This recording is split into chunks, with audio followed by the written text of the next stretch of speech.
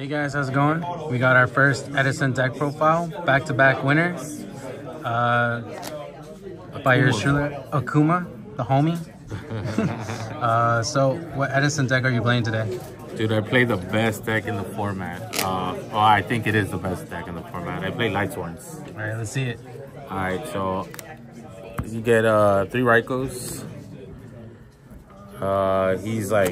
He's pretty good for mills, and you get to destroy something on the field, which is pretty cool because in this format you don't have to worry about ash and like stuff like that.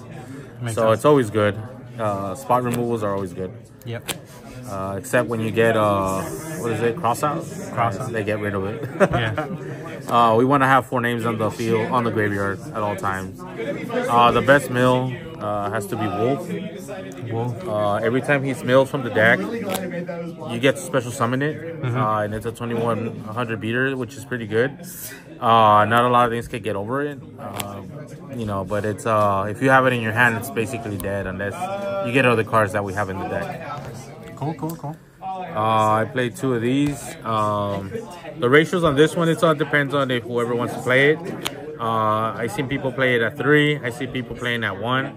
But I like to see the card at least once, because you can get at least that effect. That 300 boost on the first damage is actually pretty good, and you get to mill 2 at the end of the turn, which is what you want to do essentially. Yep. You play one of this guy. Again, you can play with the ratios, but for me this works better. He doesn't really do much. He's just 1850, but he doesn't really do much aside from being just a name. And for names, I mean, it's all good, but you don't really need him. But just for name, just for name. All right. I play this guy. This guy is actually pretty good whenever he's on the field. I'm not sure if on the graveyard too, but like on the field, your opponent cannot target any Lightsworn monsters, which is kind of good because bottomless trap hole targets, dimensional fissure targets, a lot of things target in this format, and this card just says no to them. Like, you can't even target it yourself either, but it just says no to a lot of things. I play, these are the one-ofs. I play 1 Lila. Again, you can also play with the ratios. It depends on you. Her effect is really good, but it depends on how you want to play it. Again, she's just there for the name also, and her effect is really good. But yeah, it works out for me at least. Okay. 1 Summoner, because she's only at 1, and it's only for a good reason. You pitch any of these guys, and you can target any other ones and bring them back into the field. So that's why I'm assuming that's why she got limited to 1, because she's that good. And then on this format, special summoning from the graveyard or special summoning at all, like, it's very powerful in this format. We got another one of. This is really good, especially when you're playing against Frog Monarchs. Everything gets to first on defense. When you attack with her, she's gonna shuffle the card back into the deck as that's in defense position. So she'll send back the Treeborn Frog, I think it's called. Yeah. Treeborn will send it back to the deck, and then now they can't special summon it on their standby again. So it's always pretty good to see this one, but you don't want to search it unless you just get it or you need it. But other than that, you just leave her in the deck. Makes sense. She's too good. She is too good. I play 2 of her. This is another one that you can play around with. You can choose to play 1. Choose to place 1 because it can be a brick. I have drawn this back to back all the time. Like, I have my starting hand, and then my 6th card is the same card, and I already have this, and I don't have any of these pieces. So sometimes it does brick, but I like to see it, and I still wouldn't change it, even though I kind of break sometimes with it. The deck has been performing really good with the 2 of them. It just depends on you whether you want to change it to 1, and then maybe up her, or up this guy, or up this guy right here. So it just depends on what you want to do. But if you were to drop this, I suggest to put her at 2. Okay. That would be my recommendation. This deck wouldn't be good without this guy. We get the boss. So we need 4 names in the graveyard, DD Crow is the thing, but that's why we have extra monsters so we can complete the 4. Exactly. And you know, you pay 1,000, you nuke the field, and he can special summon himself for 3K. Like, bro, that I've gotten games where like they're like 5 minutes long, bro. Like the longest one thing is like shuffling the deck and then giving it to my opponent so he can cut it, and then I just win within like the next 5 minutes, and we're just sitting there like, okay, cool. Crazy. But yeah, that's how strong this deck can be. All right. Those are the Lightsworns. Now we got the support cast for the deck.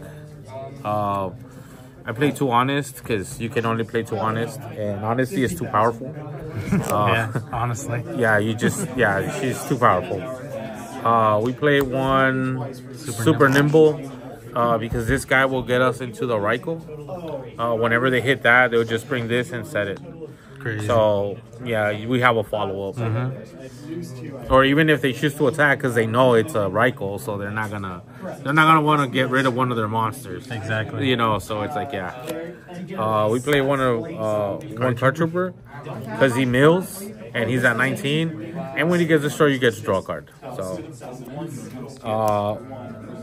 this right here, I don't know if people like it or not. I like it because there's times where I bring in Raikou. I make a level 5. I synchro for a level 5. This deck can go into synchros. It just depends on how you play the deck, but you can go into synchros and you can brain control or mind control their tuners, and then you can synchro, and that's why we have an extra deck too. But yeah, I like that one. And then there's times that I also bring in, which is my next card, The Plague Spreader. Plague Spreader.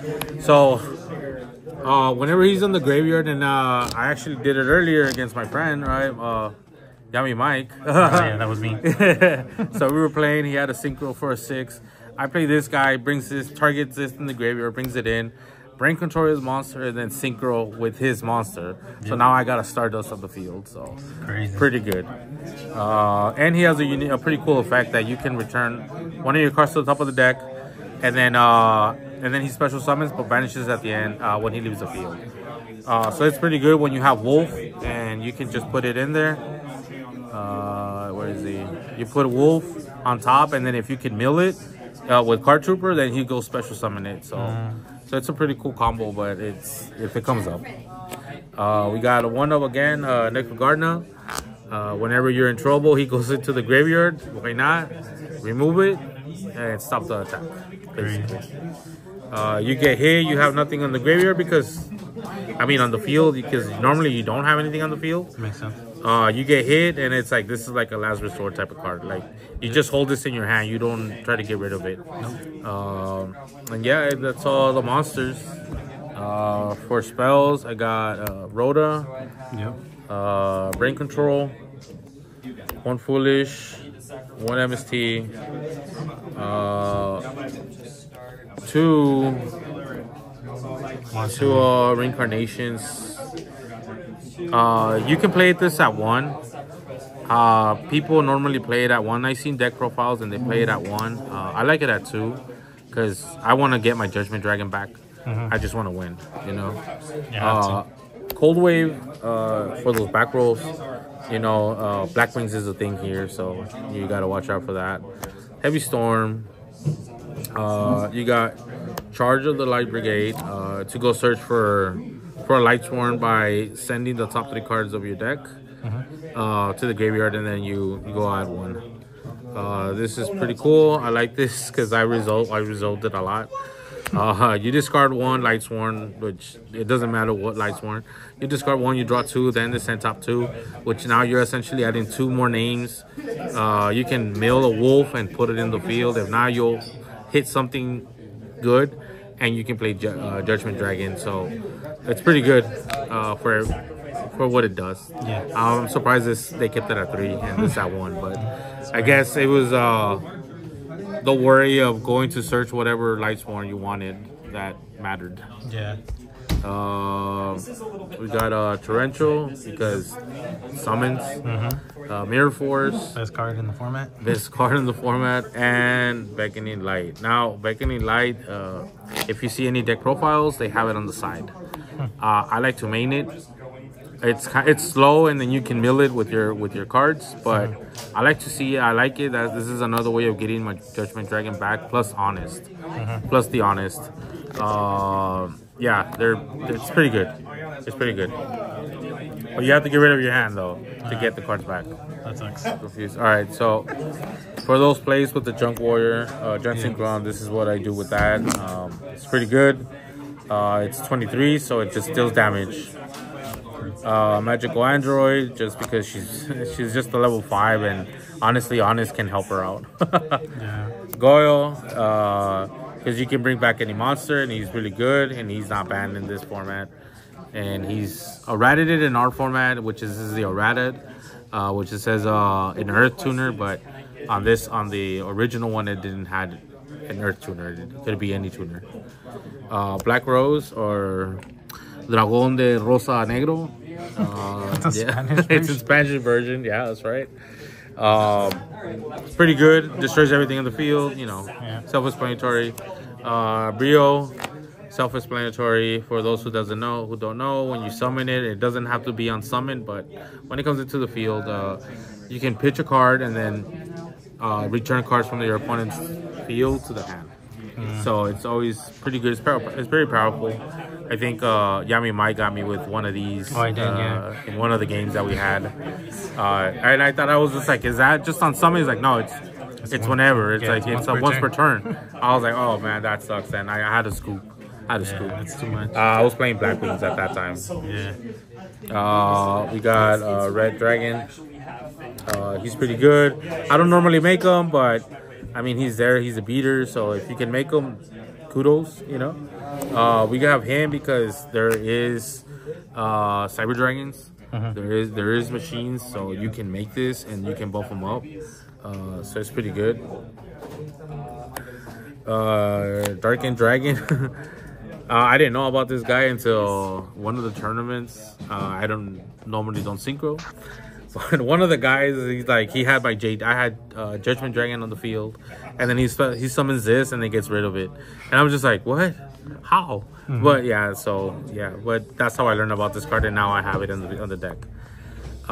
Magician, he's a pretty good summon. I don't normally go into this.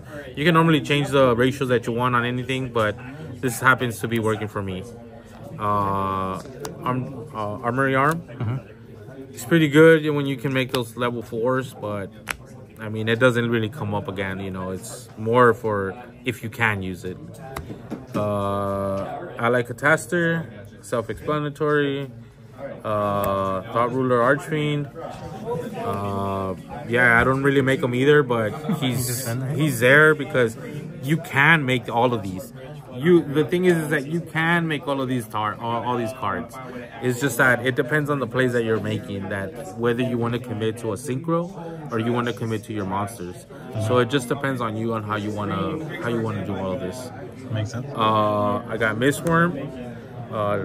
Shuffles 3 spot removal. That's pretty good. Colossal, which is pretty good because he can swing, kill himself, and then target a warrior, comes back, and it just comes back all the time. And this is the best synchro in the format. Stardust, because everything destroys. Everything gets destroyed. I mean, Raikou destroys. He says no. He just says no and like comes back every turn. So, but yeah, you can make all of these however you want to do them. The one you want to make the most is Stardust. That's the one you want to make the most. Unless you're like in a really tight spot, you make Black Rose. But if you cannot make Black Rose and you can make a 6, you make Brio. These are the 3 main targets you want to do. Makes sense. That's good. You know, so far it's been working for me. It could work for you if you try it. Give it a chance. For my side, it just depends on your locals.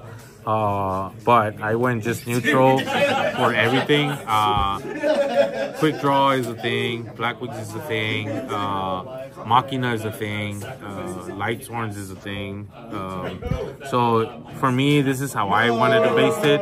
I got Royal Decree for Black Rose. Yep. I mean for Black Wings, because Black Wings rely a lot on traps. Yep. Who else is Machinas have like some traps, but not a lot. But Black Wings mainly have a lot of the traps. I play Consecrated Light. Also, this is for Black Wings because this just says no, and then if they try to do something, you Royal Decree it so that you can stop the tributing, so that they don't get rid of the card. Okay. That's the little combo behind it, and that's the reason why. There's 3 Book of Moons, which you can also side in. You can main them. You can take out the Reckonings, and then you can put two books in there instead. It depends on you, but I like them on the side more than in there. Okay. We got the Mind Control. We got Mind Control, but yeah. Hell yeah. Should be there. Yeah. 3, 5, 6, 7, 8, 9, 10, 11, 12, 13. Yeah, it's good. Yeah. So you if you can, you could go into this. You can side something out and put the Mind Control, but I don't find it useful. It's just there. It's a good tool to have. You got the 2 Cyber Dragons, because this format can use the Cyber Dragon, and this is a light also that can use. Yeah. This is my little I guess not tech, but this is something against those tribute cards. You know, a lot of like the Monarch decks. This card just says no. I played against people that play that deck a lot. In that tournament that we go to, they play that deck. When I went there, I didn't know they played it, but this is how I build it. This is exactly why I built it for that deck, because I know that deck was really powerful and really popular. So I was like, I have to play these cards. If you see them, you see them. If you don't, well, you know, it happens. It happens, you know, because your deck mills them. So it's just one of those things. This is my my spice on the deck on my side. I play 2 Dons of Lugs. Okay. So Dons of Lug, the reason why is because again with the Treeborn Frogs and all that stuff, the Monarchs and stuff like that, they don't want to get hit by this, because instead of milling the deck, you're gonna try to hit their hand and get rid of the stuff, and which comes to my next one, Kaiku. If you get to have Kaiku on the field, you get to remove their graveyard. So these cards right here, like these right here, when they see them, they don't want to take the hit. They rather just like block with something, use something against these guys, because yeah, they have to deal with this, and then they have to deal with this. Every single deck does that though. Every single deck doesn't want to get hit by these. I don't even want to get hit by those, you know. But people don't play this card, so hey, why not, right? Comes in handy. Yeah, and yeah, I mean, this is my ratios. This is what I decide to play, but you can change however you want them. I always recommend to have these for Black Wings, because that's always going to be a problem against your deck, and you're an auto win against them if you have this. And the rest, like it's on you, but this is what I like. That's what's been working for me. And every single time that I played my matches, I always cited this in, and they came in clutch. Combo this and this against Black Wings, won me the game. Combo this and this right here against Monarchs, Frog Monarch, and they won me the game. Like the guy legit like had to scoop. Like he was like, yeah man, I can't do nothing. I'm like, yeah, that's pretty much it. Yeah, and there you go guys, that's my deck profile. For sure. Thank you, Okuma. You're welcome. Many more wins to come, I hope.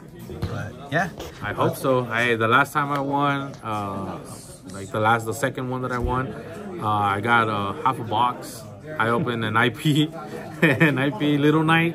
Oh yeah. Oh, and an SP Little Knight. I mean, that thing is like $100. Hey. Yeah. Pay for the whole tournament. Hey, pay for the tournament, man. Hey. For sure. Hey, but thank you for having me on the channel, man. Yeah, thank you. All right, guys. I'll see you on the next one.